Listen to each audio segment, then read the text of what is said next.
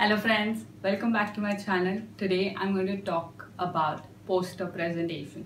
So usually in your later years of studying you have something which is known as poster presentation. Many of you don't know what poster presentation is, or probably you have an idea but you don't know how to proceed.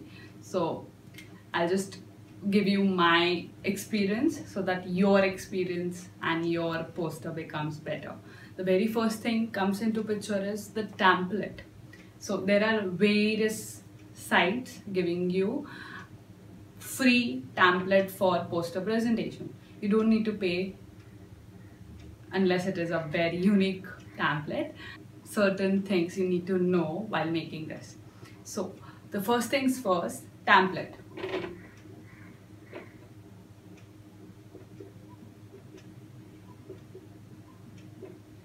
Usually your teachers would say what size of the template needs to be there, but if it is not there you can just select the normal standard size of the template. The thing here to remember is take a template which is horizontal rather than a vertical, so that if you want to increase the font size, that data can be distributed. The second thing is whose poster are you presenting?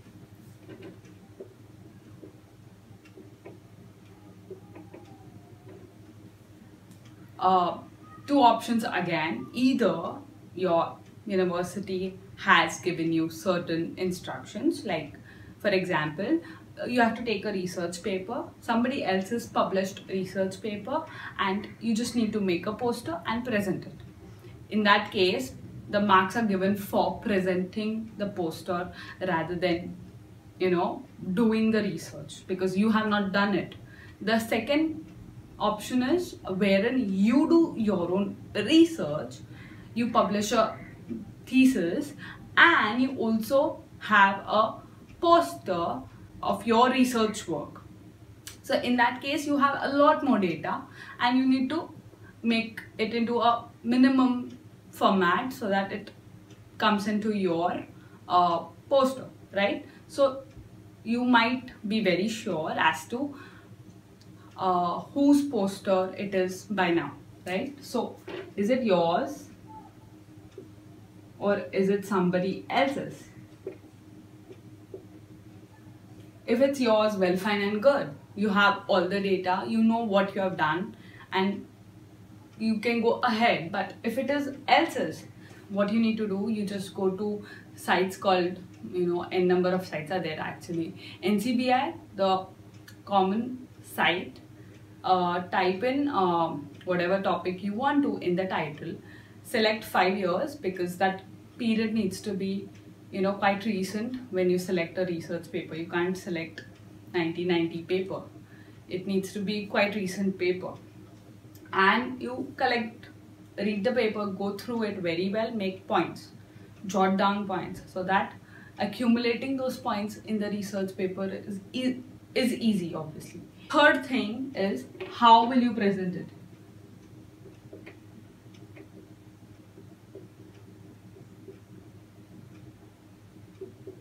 So for this also you have various instructions given. Few have instructions like you just present it in soft copy. Some have hard copy, which is flex. You need to print the entire poster in flex printing.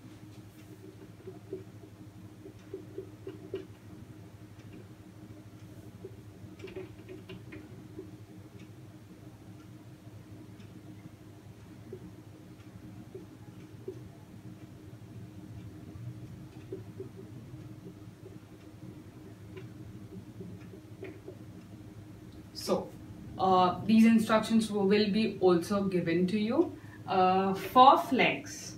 Now flex is something you need to take into consideration while making the poster. I'll get into the details later. What format of the poster is given to you? So what format? So if this is my poster, the above header should be distinct than the rest part of the poster. This header would contain your title of the research, the author's name, and the place where the research was conducted. So your department of XYZ and so university. So that address would be there. So place. If depending on how much data it is, normally 3 columns are made.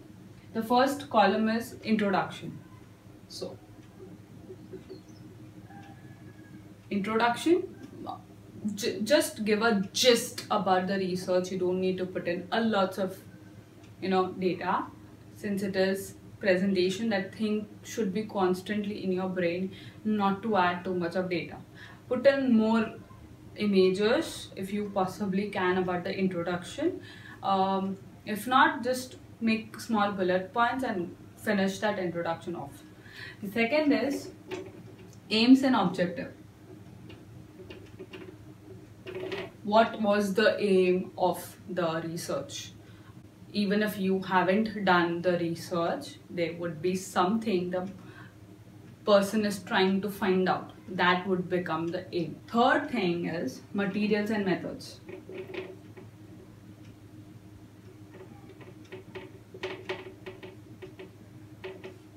Materials, as in, you don't need to jot down every single sterile pipette, sterile glassware, no, it's just the above, like, gist of the materials. Okay, normally materials aren't even included. It's just the topic, materials and methods, wherein a flow chart, normally you could just put a flow chart of the methodology. First we did this thing, second, third, and then you determine something at the end. So 4 basic steps and done. So that is the methodology. Fourth is your result. So if it's your paper, you have the pictures of your result, you don't have an issue. But if it is somebody else's paper and you don't have anything to put as a proof that you proved something, what you do, for example, say zone of inhibition, there would be a table. Obviously the person who is doing a research would have a picture. What you can do is, if you don't have anything, put that result in the form of graph. That will be more attractive. So in result, graph could be used. The fifth is conclusion and discussion, wherein you conclude whatever you want to and you discuss related to some other paper, that okay, my paper says this thing and somebody else's paper said this thing. So you discuss a lot of possible opinions about the same topic. Conclusion and discussion, it's under the same topic though. And sixth could be, now some people don't have this thing, some do have it, future prospect.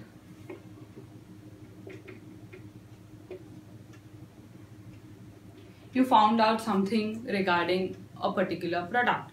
What could be future prospect of that product according to you? Now this is your idea. It's completely up to you whether you want to include this or you don't want to include it. Seventh is acknowledgement, wherein if it's your paper, you thank somebody. That particular statement is, I'm grateful for somebody's help, somebody's department. That is acknowledgement.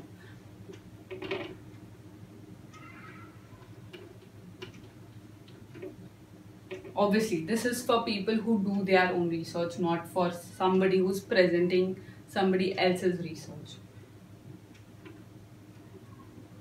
And the last is references, wherein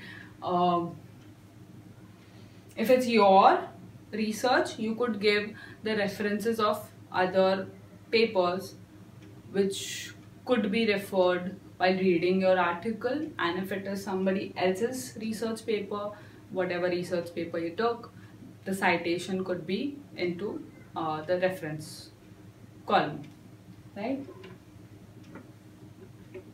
Okay, so this is how the basic poster is done. Now what is, there are little things which you need to keep in mind, like making header distinct than the entire poster.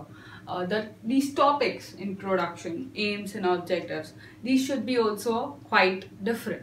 Now if possible, use 3 colors maximum, don't make it a multicolor poster. 3-4 colors, and keep using it constantly here and there, so it's eventually that particular color is spread out and it looks good.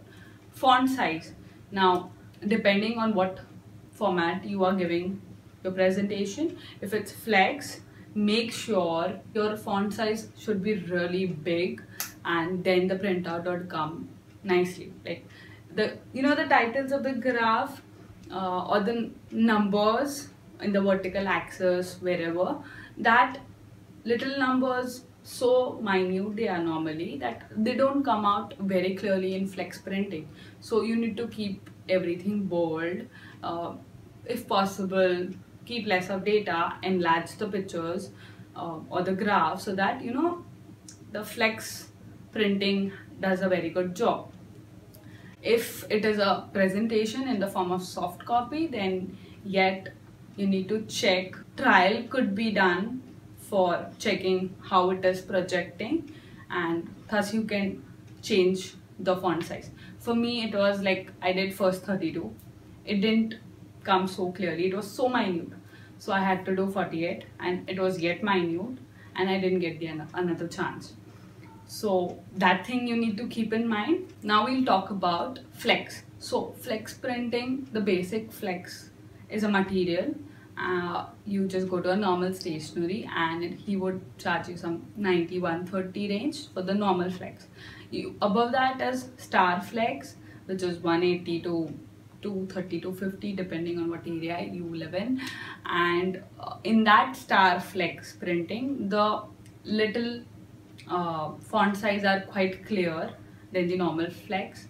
And you have digital flex, lots of types of flex, so make sure you make a very good poster so that you don't need to pay for the expensive ones. One more thing I wanted to say is the type of font.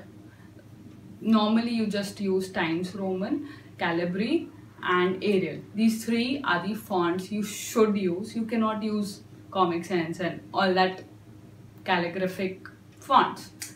Just make it a decent one. That's all I could jot down for you guys. That's it for the video. Thank you so much for watching. Bye bye.